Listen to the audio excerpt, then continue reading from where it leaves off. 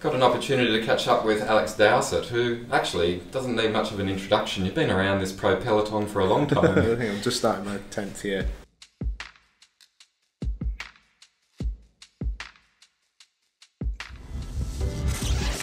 Our record holder, been with a number of pro teams over the years and accomplished many things. Yeah. And we've never met, not until about 2 or 3 minutes ago.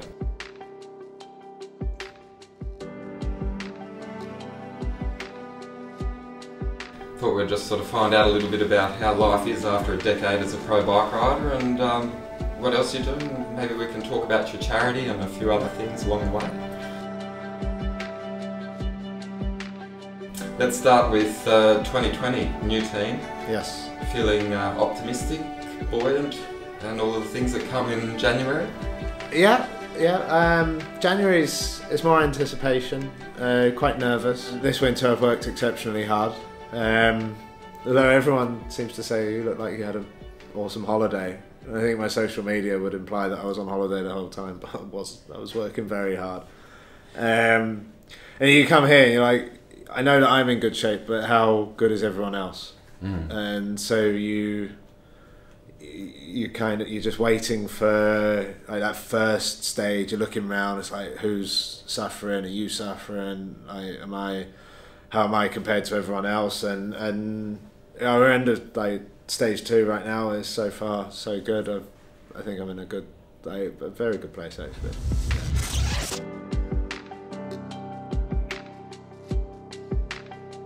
I haven't spent any time with anyone from the Israel startup nation, so it's sort of, we've read what we've read in the media, yeah. And I just wonder if you can give us an insider's perspective on how it looks, and how it feels and how it came about. How it came about is a minefield. We'll start with that, I guess. I mean, Katusha's final year was a nightmare. Never felt so vulnerable as a bike rider as I did then, because I had a 2-year contract.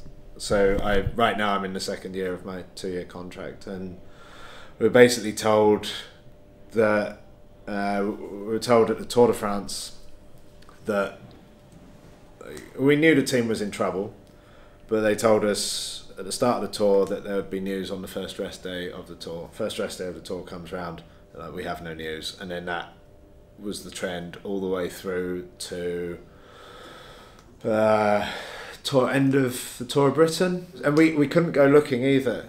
Us riders that had contracts, they said you have to respect your contracts, and we're not going to release you from them to go anywhere else. So we just kind of stuck. We'd talk to other teams and it'd be like, is there room for, and my manager would be like, is there interest in Alex Dowsett? And some would say no, some would say yes. Is he available? And the response from us is, we don't know. Currently no, but when we know something, maybe. And then when you get to the end of September, like, teams are full. And it's not even a case of, is there interest? It's like, we have no space, we're at our limit, whether that be financially or like physically. We'd love to have you, but we can't. Yeah. So, it was like going for a job interview and saying the space has been filled.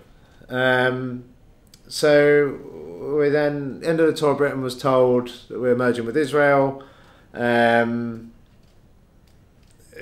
was a little bit vague for a while as to what was then happening, and then after Worlds, it's like, no, you're there. There's no other option. Like, some riders were paid out, and some riders were given the option to leave if they wanted to. And not just like staff as well. It was just, when 2 teams come together, it's always messy. I think there's always going to be people that get shafted, but you can't have 2 teams worth of staff and riders on one team. So there was a place. I had a contract, so there's a place for me, and I think my result at World Championships made the team very encouraged to have me. Can you remind me? I'm sorry, I don't know. I was 5th. Okay. Yeah, in the TT. And I had Nat's hair off with 3rd. Yeah. Okay. Would have been nice at home. Yes, it was a great day. It was just under a whole cloud of stress, team-wise.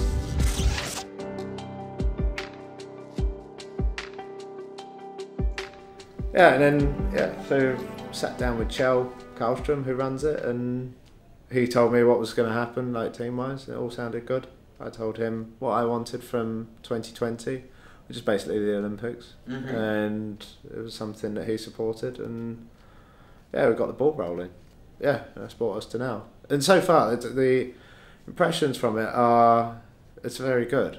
It's very good. I mean, there's an aspect where I could happily say like it would have been quite something to have been worse than what we had last year. But I think Katusha was just struggling. We were on the back foot. We were fighting. It was far bigger problems than just winning bike races.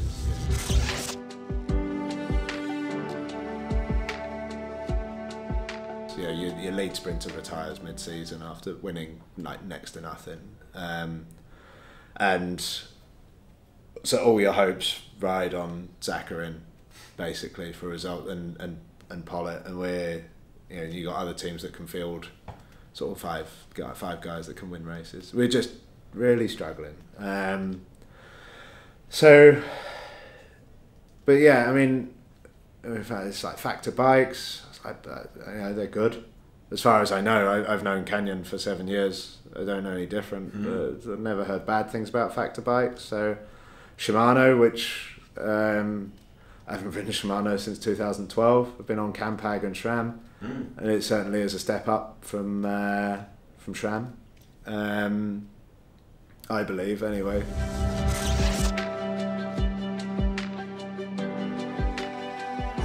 But the big thing for me was they said if something isn't good enough, if an element of our equipment isn't good enough, we will improve it or we will replace it with something else, because they know this is how modern day pro cycling is how you win races, and you need to be optimized in every aspect of the athlete. So, and that a lot of that comes down to equipment. Yeah, like you see Ineos, they've got Shimano as a sponsor and they run lightweights in the Tour. Like that's what we're looking at nowadays to win races. Yeah, and Israel Startup Nation have that, which is good. Professional coaching setup, just everything seems thick. And considering the team was so late, everything was terribly well organised as well.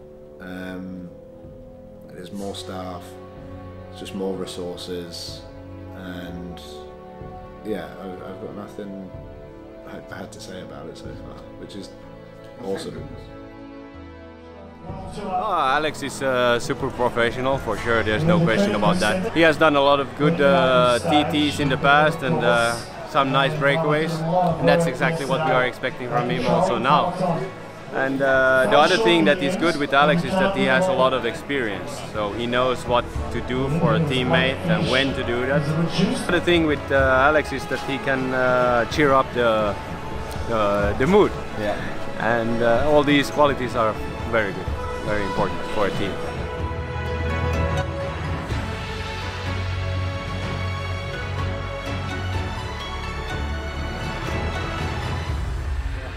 Yeah, I mean, from the outside, a lot of teams look slick, look perfect, and from the inside, it's chaotic. It's a mess. I've had on teams where I will receive a boarding pass through the email for a flight the next day for a race I just didn't even know was on the team's calendar, let alone mine. Like that stuff happens. It doesn't happen in all teams, but some teams it does, and that's what we're working with at times. And yeah, every rider will have his gripes within a team, but the teams that win are the ones where there's the least amount of gripes, I guess. And Ineos and Jumbo Visma are the ones leading the way, and you just hear about what goes on from inside the team, and that's like. You can see it. I mean, people are quite cynical about the success of these teams sometimes, and just when you hear about what they're doing, it's real simple sometimes. It's that old school thinking, sort of getting rid of it or questioning it, and Like for me, for the Tour last year, there was this sort of this old school mentality. You have to do a certain amount of races to then do the Tour de France. And I'd broken my thumb in UAE and then got a concussion in Romandy. So I was out for like 2 or 3 months. But I was training really hard.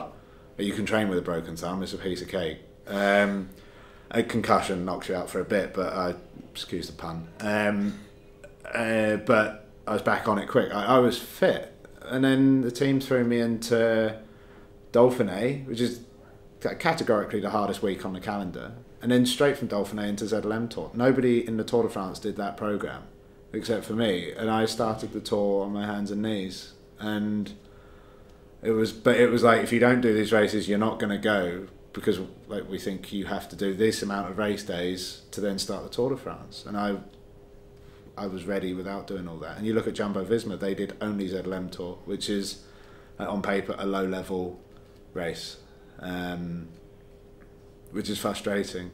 But yeah, that was then, and this is 2020, so it's sort of drawn a line under it, moved on, and onto pastures new.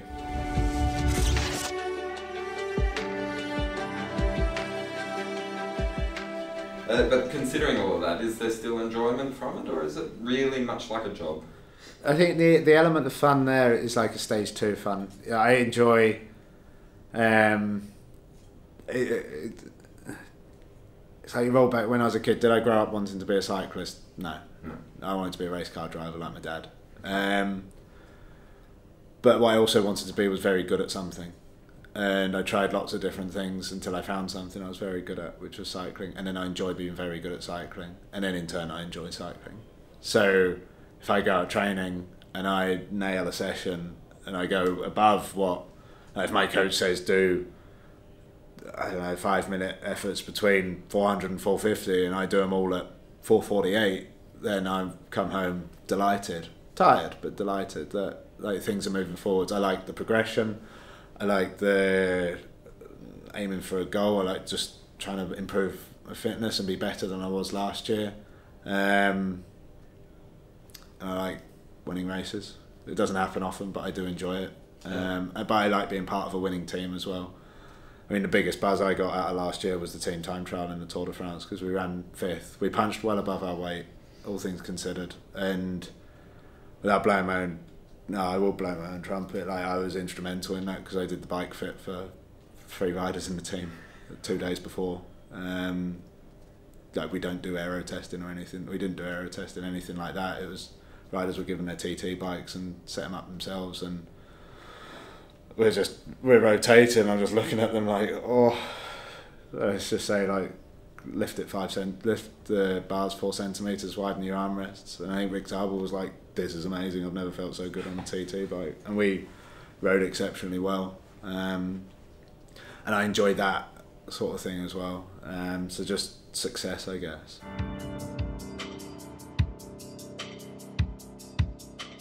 I mean, a big thing, when I finish racing, I don't know whether I'll continue riding a bike for pleasure.